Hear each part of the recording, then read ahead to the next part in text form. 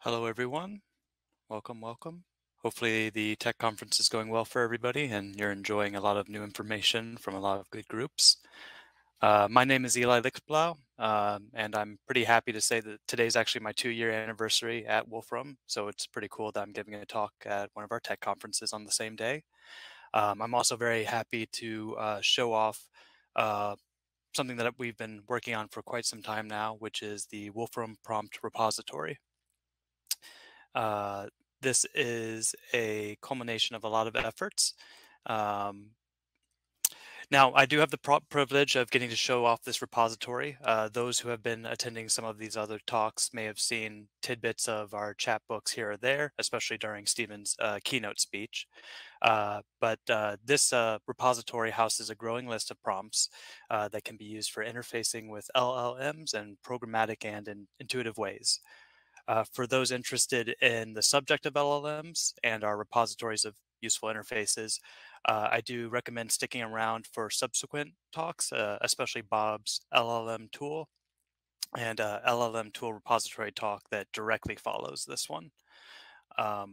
Now, throughout this time slot, I will explain what a prompt is, give examples of some of the prompts we already have in the repository, as well as how to use them, and illuminate steps needed to submit your very own.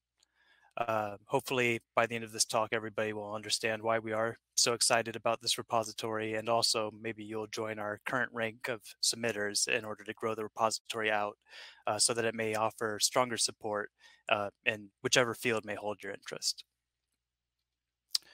So first, to kind of go over some bare basics, this might be nothing new to a lot of you, but first, what is a prompt? Um, a prompt is any given instruction or input given to the AI in order to calibrate it towards completing a particular task. This could be a general request, such as suggesting that the AI give prose in the form of Dr. Seuss, or as specific as instructing the AI to turn a specific narrative into a resume. In practical use, we often see multiple layers of prompting when interfacing with any given LLM. Generally, a single request will undergo multiple attempts in order to reach the desired results, and even further prompting may be needed to further refine or alter the results more so.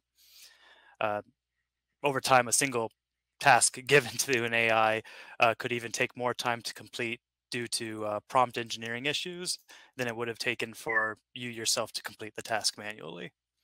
And that's kind of where the Wolfram Prompt Repository comes into play. With 200 plus prompts already on the site, much of the legwork is already completed when it comes to querying these LLMs. And since it is open to new submissions and further revisions, any future prompt you develop can live here and aid yourself and others by being easily available throughout the Wolfram technology stack. Uh, there will be more discussion on how these prompts work within the technology stack, but first, let's kind of go over the three categories again. I planned on talking about this a little bit more, but since Stephen already hit this in his keynote and did a pretty good job, we'll kind of just give a brief overview for anybody who may have missed it. First, we have personas. This is probably our most fun subcategory. It encompasses prompts that are given any particular character to imitate.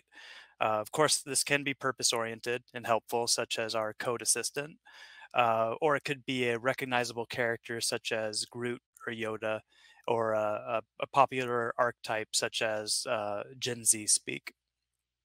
At the bottom, we have our modifiers. These prompts excel at ensuring that your output is modified in the specified way. If you need a block of text translated, or if you would like your last email converted into anything or nothing but emojis, modifiers can cover a large range of possibilities. And finally, we have our function prompts. These are generally aimed towards completing specific tasks, uh, mainly manipulating text or generating results. Suggesting names for a headline based on an article, turning a narrative into a theater script, de-jargonizing medical documents, or even improving other prompts. These are all possible already with just a few of the function prompts that we have on the site. And now, while each of these categories kind of has its general purpose, uh, some of the greatest results come with intermingling them. For example, it's one thing to apply the too long didn't read function to an essay in order to get the highlights. But if you wanted to do it as Shakespeare composing an Instagram, I mean, it might not be practical, but it is something that you can absolutely do with what we have. Now, you'll notice that there are subdivisions underneath each of these categories. um, these can help kind of illustrate even further what our range is with all of these prompts. Personas, for example, can be divided into a few. The advisor bots are a very helpful team of bots that can give you advice ranging from budgeting to personal training. The character types and roles and fictional characters can offer you a great deal of different personalities or you know types of people, such as a drill sergeant or a court jester. We have our writers and writing styles, or writing genres, excuse me, which kind of replicate a certain genre or a unique style that a writer has. Again, like William Shakespeare, or maybe like a postmodern writer bot. And of course, some of these come with a little bit of Wolfram spirit, such as Wolfie or the ever popular Bernardo. Um, as we shift down to look at the modifiers, we'll see a few less subsections, but still extremely useful, and a drastic shift in use case. While personas are generally more equipped to give a range of responses based on whatever inputs you feed them, there's like no specified output other than the AI is supposed to be X talking about Y. With modifiers, you gain more control in narrowing the scope. For example, our modifier yes, no will only give you the answer yes or no to answer any specific question you give it. Translated will give you the original text back to you, sorry, excuse me, the original text back to you in the translated language. And emoji translated, by contrast, will do the same thing, but only with emojis. We also have the ever popular ELI5, or Explain Like I'm Five, in which the LLM will be prompted to give you a simple explanation of any given topic. A couple other cool modifiers similar to that one are Know About Me or Target Audience, which you can feed information about yourself or your audience in order to get a output that's specifically catered to your needs. Moving back to functions, we will see a greater list of subdivisions. These generally revolve around text manipulation, analysis, and generation, but also involve prompts geared towards assisting in academia, as well as ones that exist purely for entertainment. We have function prompts for suggesting names, titles, jokes, cover letters, prompts that aim to rephrase any given text to be longer, shorter, formal, or informal. Some of the functions take medical or scientific jargon and output plain speak, or vice versa. Really, any task, mundane or otherwise, can be encapsulated in a function and reduced to essentially a few keystrokes. But this section also has the greatest growth potential. I mean, we already have about 120 function prompts, but hopefully after these series of talks, we will see more original submissions take on like previously unthought of scenarios from you, our audience. Now, before getting into submissions, we should maybe take a look at how we can use our prompts within our technology stack. Again, Stephen did a nice demo on this today and really showed off both programmatic and chat usage. But I think it's just important to, again, go over this in case somebody either missed it or in case there's more to be deemed or gleaned from this. Now, what I did, and you might have not seen everything on screen, I just went to a standard notebook and went to File New to open one of our chat-enabled notebooks. As you can see, it pops up, and with this little icon here, we can tell that our code assistant is our default persona that we're talking to. I'll probably be changing that since I think I'm going to do a little bit more of a fun example today. I've been playing around with it. And one example that never really gets old for me is messing around with Rick Astley's 1987 hit, "Never Gonna Give You Up." So let's see what the AI can do with this. Uh, First, this one I think I'm going to do with Pirate Speak. So with Pirate Speak selected, I'm going to ask,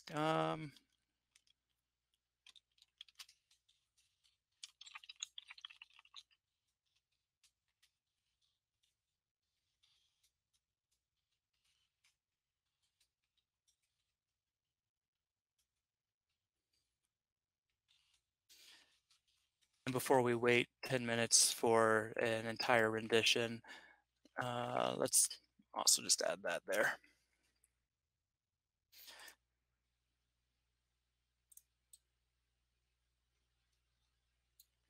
Oh, can I increase my zoom level? Sure thing. Sorry. Let me see if I can get that going.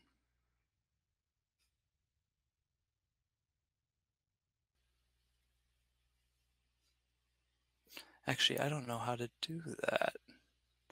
If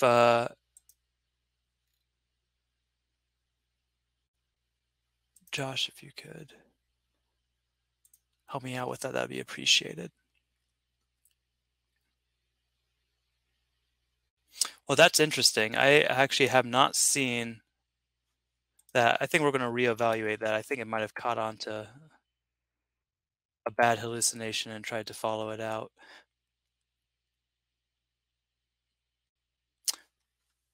Well, there we go. So, oh,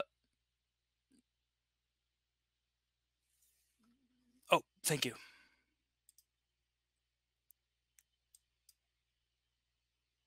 Oh, maybe I think 150 is more agreeable. Okay. Hopefully that's better, everyone.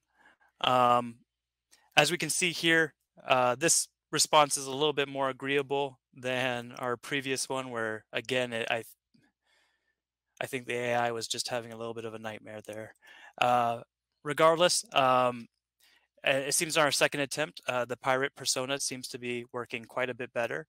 Now, let's say that we like what our first input output is, but we kind of want to keep it separated from our future queries.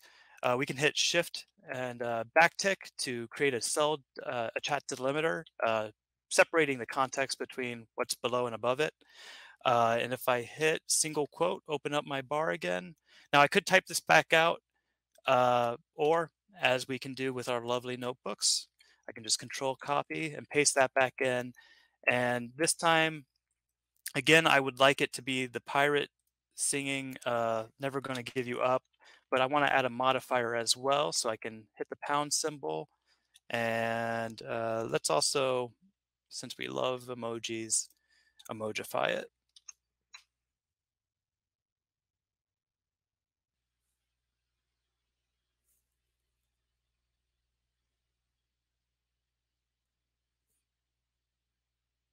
Wonderful. Now it's going to go through, give us a little outro there, a few more emojis, perfect. And say that instead of the top one, this one really just works for us. We really like it, but then we forget that we really needed it translated into Spanish. We can just hit our function key of exclamation point at the beginning of the cell, type in the direction that we would like translated. So this is a really nifty thing. If we want to translate in line with the chat cell, we just have to give it the right arrow. But if we want to interact with what's above us, it's just as easy as that.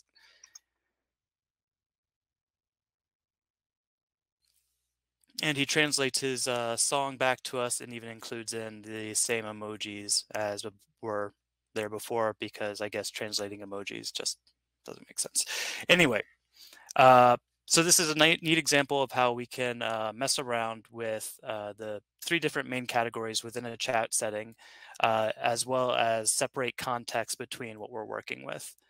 Another neat thing is that if we were to want to change between personas, it's as easy as clicking and adding and managing from the repository itself, or if you already have ones installed, you can just click them there. This one's name is Cutie Pie. Its only purpose is to kind of be cute. And as you can see, if I select him and rerun the evaluation, uh, we get a very painfully cute response. Now, this is all within a chat setting. Of course, here at Wolfram, we also have access to the programmatic side of our notebooks that has been there longer, much longer than the chat side. And if we wanted to interact with it in a more programmatic way, it's pretty simple.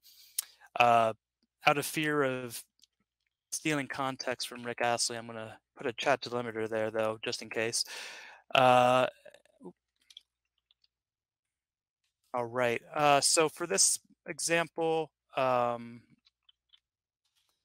saw this in the keynote speech again. Stephen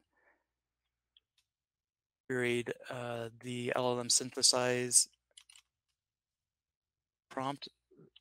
Sorry. Typing and thinking at the same time is, or talking and thinking at the same time is a little bit of a trouble for me.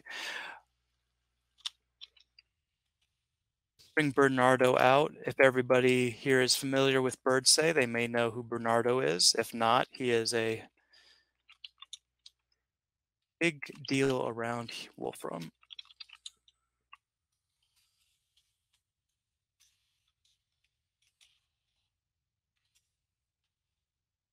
I like asking Bernardo what to wear because he's just a very fashionable persona. So again, we'll have to interact with OpenAI. It will output a response. With these, it's a little bit more of a one-shot uh, instance. You're not sharing chat context between different inputs and outputs. You're more just asking it to create a sentence using this prompt with the context of the question. And it gives us a pretty good fashion advice for the rest of the week if anybody would like to follow that. Furthermore, though, we can also use another function, LLM resource function.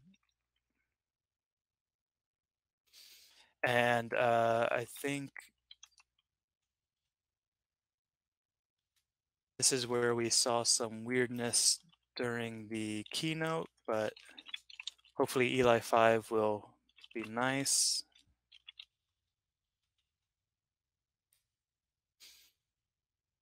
And again, we wait a little bit for the prompt to go through all its that's not bad. So as we see here, it's not just reduced to the chat settings. We can use these in programmatic ways, and it's very can be fun, but also technically helpful during certain tasks. Now that we've kind of covered the basics of the using prompts within a chat setting and programmatically, I think now would be a good time to really hit on what it's like to submit a prompt and the process to go through. Back in our prompt repository, we see along the search bar our main categories, and then at the very end, submit a prompt. Clicking that will open up a download to just a standard templated default definition notebook for the prompt repository. Now, this is what it looks like just as I opened it. That being said, for the sake of time, I have already filled out one that we can go through just to highlight the examples a little bit better.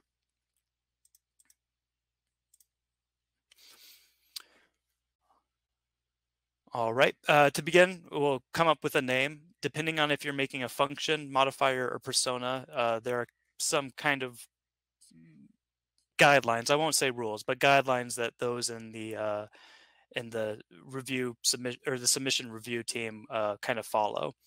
For a function like I'm going to do, it's good to kind of have an active verb description of what you're looking to do. So that's what I did here. I thought I would make a bot that helps generate RPG dungeons for tabletop games. So for the title, that kind of was self-explanatory for me. Underneath that, we see a little description space where we kind of make a quite literal, succinct definition of what we're looking to do. This will help people understand the goal of your prompt as they go through the repository.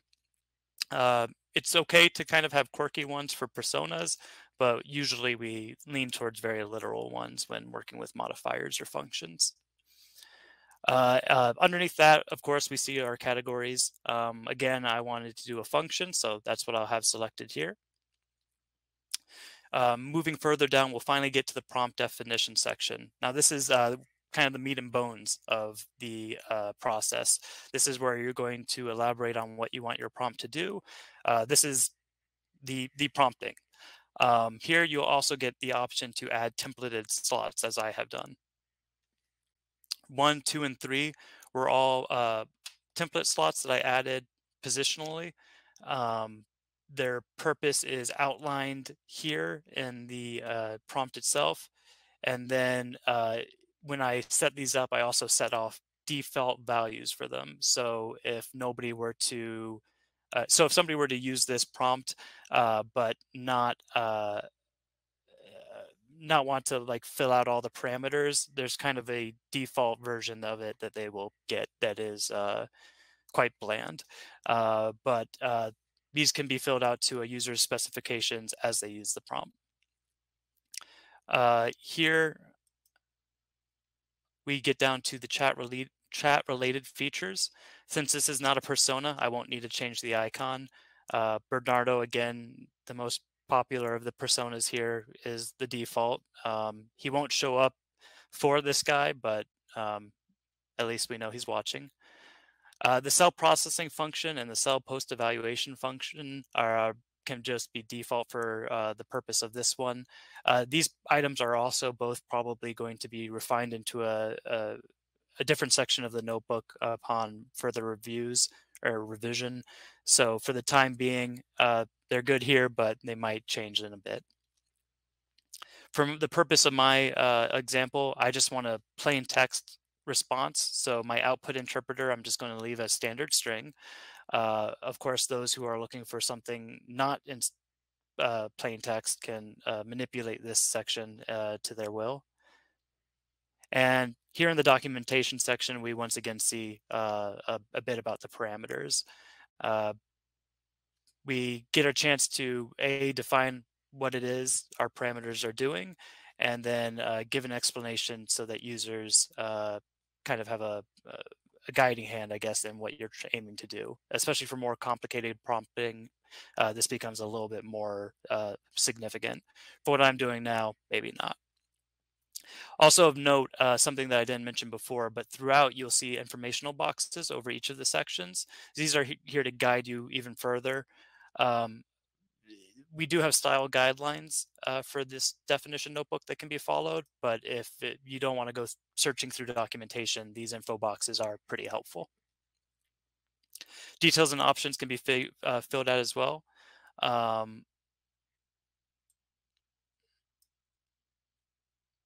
All right.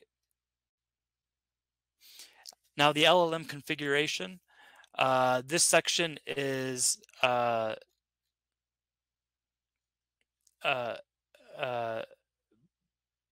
well, one, the LLM tools talk that's coming up is something that you guys should definitely join. And I'll try to hurry up through my speech so you can get going to that. But this is where you can define tools at a particular prompt to use. So if you make a prompt whose sole goal is to tell you where your constellation is in the sky right now of your birth month and give you a picture of it generated from the web, using the web image search and maybe some type of astro tool could be inserted into this. Also, we have our LLM configuration options. This is where you can choose a default model for your prompt, default version of that model, temperature weighting. This is where you can really define if you want your prompt to be that specific to a certain model, etc., this is where you can define those options. Finally, we'll get down to our example sections. I've already run these examples a few times. As before, I had 3 parameter slots that I decided to fill out here. I ran my function. I asked for normal difficulty rating for a specific rule set for a shipwreck cove theme. And as it can be seen here, it went through and did a pretty good job of creating a just a standard tabletop run for a fun little game. I even asked Pirate Speak to be the dungeon master for the adventure, and nicely enough, he was very good at trying to get things started. Sharing context with some of these types of functions just has a lot of interplay between other things that an LLM can do, and it's just very exciting to see. Programmatically, I also did the same thing. Of note, though, since it's a programmatic one-shot, I can't follow up and ask Pirate to be my dungeon master with this. It's not going to share context, which is something that I was able to add in the issues below. Now, in these sections, you can also add properties and relations, the entire scope of a function. If you happen to get a really, really, really neat example that you just wanted to have for the world to see, all of these are possible to be shown in this section. And then finally, we'll get to a section that contributors of other resources will find familiar. This is just where we can enter keywords for searching, your name, of course, the topics that this fall under, and any other kind of documentation or related resources that you would like to share or link back to. And finally, compatibility, where 13.2 plus is the default, and depending on how technical some of the prompts will be, that might have to be increased to 14 plus in the future. And then that gets us to our author and submission notes. Author notes are something that can be shared with the wide world, where submission notes are only shared with those of us in the review team. With these, you can put any questions or call to arms that you would like, as well as engage a bit with those who are looking to revise further on your prompting ideas. Now, at the very end, if everything looks good and dandy and you are pretty happy with what you have, you can hit submit to the repository. This will go through a check to make sure that everything is up to code. It might come up with a potential issue like it did here. It's telling me that I have a pretty large cell that takes up too much room, but I think I'm going to be okay with it because that's an issue I can live with. And there we go, get a green check. It's been submitted for review, and from there the review team will be able to interface with you to ask if there's anything that they can, either small changes about name guidelines again, or if there's other things that can be done to help assist in getting things pushed through. All right, we are just about at time. I'm sorry, I was hoping to get a bit more time for Q&A if it was needed. This is my last pitch. If you are interested in the tool repository, we have a talk starting in 2 minutes with Bob, and that's another thing that we're very excited about. It's a way of giving our prompts the tools they need to be accurate, and I think it might hopefully answer a few questions for you as well. I would like to thank everybody for joining this talk, and if anybody has any questions, I will stick around a bit longer for Q&A. Thanks all.